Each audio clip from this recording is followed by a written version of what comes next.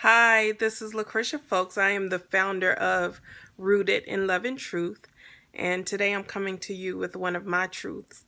Over the course of the last few weeks, a lot of my friends have lost family members, which also brings to me some reflections of my own grief and loss over the last few years of my life. And I've been challenged in figuring out how to deal with helping and supporting a friend, but also the reoccurrence of my own grief and loss. So when I lost these significant people in 2016, I took a different route than I did 5 years prior to that.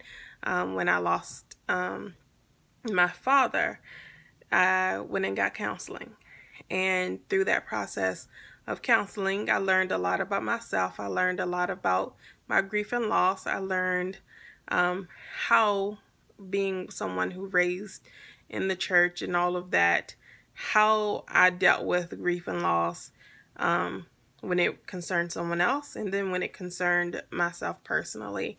And in that process, I believe that I'm able to help others even more because I understand it, one, from an outsider's point of view of not knowing the person directly, but also personally, when someone close to me, my friends or additional family members, lose someone, I then go back into my grief cycle sometimes, and that may take me to many places in my emotions, and people don't necessarily talk about that piece of it, but I've learned that I have to be in tune with myself. So I'm encouraging all of you to be in tune with that, because once you lose a significant person in your life and you hear, oh, such and such lost their mother or their father or their grandmother, and if you've had those losses, you go back to that place of remembrance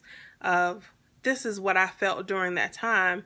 But we also want to be aware that we don't fall back into the deep and dark places of our own grief.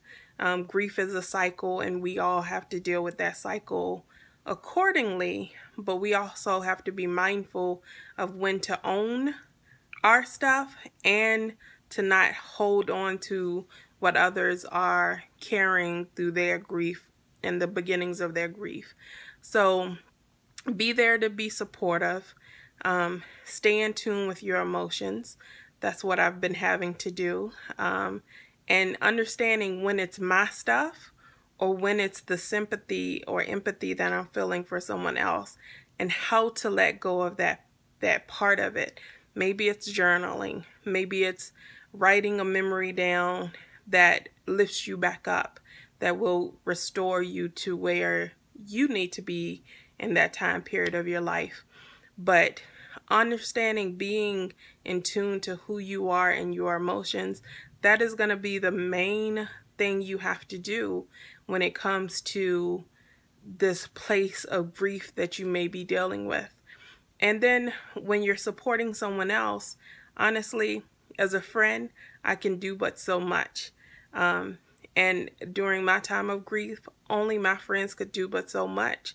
And sometimes it is encouraging that person to go see a counselor, work through those grief issues and the emotions that come with them, because that's what they're there for. That's what they're trained for.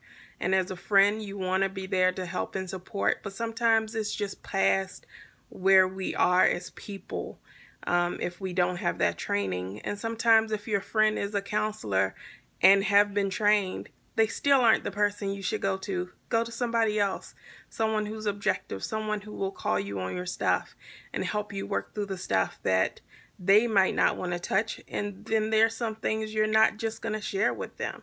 So just be real with yourself and those feelings and those emotions. That's what I wanted to share today. Just be true to yourself and learn where you are in that process. And when you can't, go find somebody that can help you.